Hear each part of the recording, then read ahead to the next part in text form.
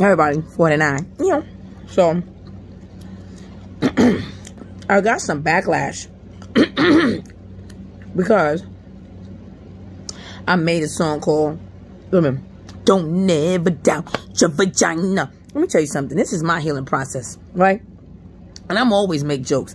But my shit is the truth. I'm dead serious. Like, I know it's a song and I'm being funny, but I'm dead ass. And you can't dictate what I'm going to do. Like, stop letting people dictate what. Let me tell you something. I live my life freely.